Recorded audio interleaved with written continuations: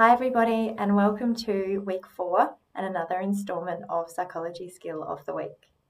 The skill we are looking at today is half smile and willing hands. This helps with distress tolerance but also with reality acceptance. For more details about this skill, see the information attached to the video.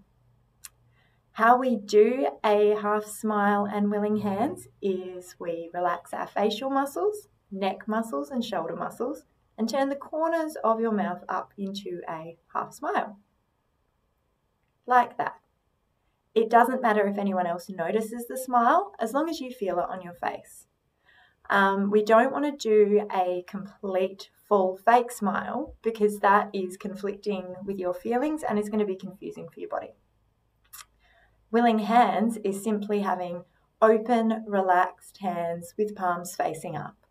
So showing that you're with your body, that you're accepting of what's going on. So give it a try this week. Even try it while thinking about someone that you don't like very much. Try it practicing it in the car on the way to school, any way you like.